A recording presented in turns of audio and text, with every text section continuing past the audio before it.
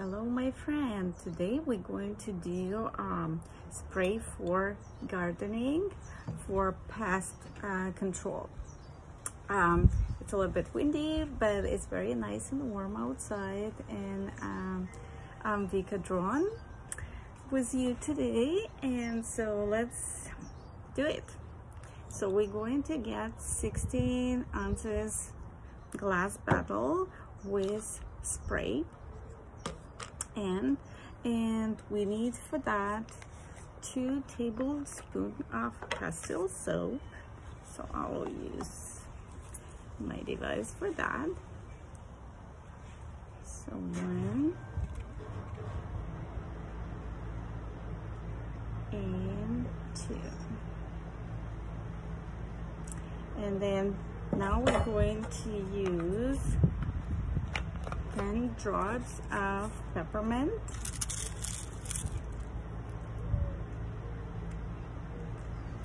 So we're going to use peppermint first. So 10 drops of peppermint.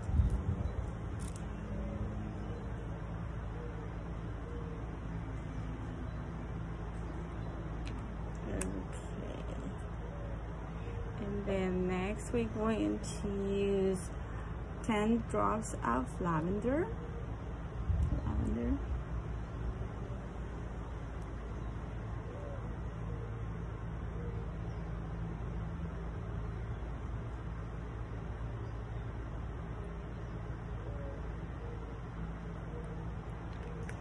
Okay. And then we're going to do 5 drops of cedar wood.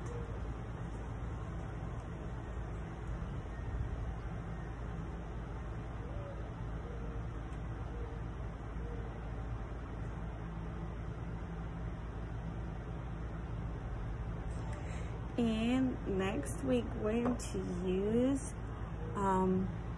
lemongrass. Lemongrass, it's a little bit strong for the plant, so be careful. It's a little bit photosensitive. So the recipe said to add 5 drops. I'm probably going to add just 3 drops to be sure that it's fine. So smaller amount, sometimes better. And then to the end, we're going to add just water. You can use any water you like. This is just more convenient for you to show.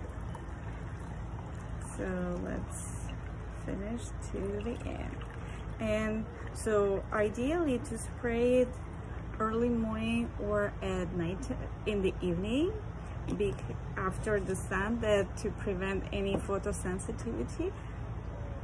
And that's good to do once or twice a week on your plants. And then I'll give you some more fun tips. So now it's ready. Shake 2 and just spray on the plants when you need it, to protect your plants from any pests.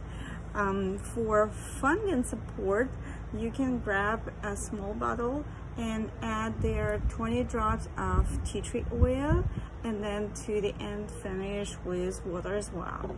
And if you need support for the end spray, we can use in the 4 ounces spray bottle 1/4 cup of witch hazel and 10 drops of peppermint essential oils, and just spray on the pathways or the area around, ideally to find where they start from, coming to the area you don't want them to see, and spray this area and even a little bit more to be sure that they will not go and not creating different pathways. For pollination attraction, you can use for 1 cup of water in a spray bottle as well, about 5 to 6 drops of wild orange or lavender. So you can do just lavender, you can do lavender and wild orange, and spray finish to the end once again with water, and then just spritz on the flowers to attract more pollinating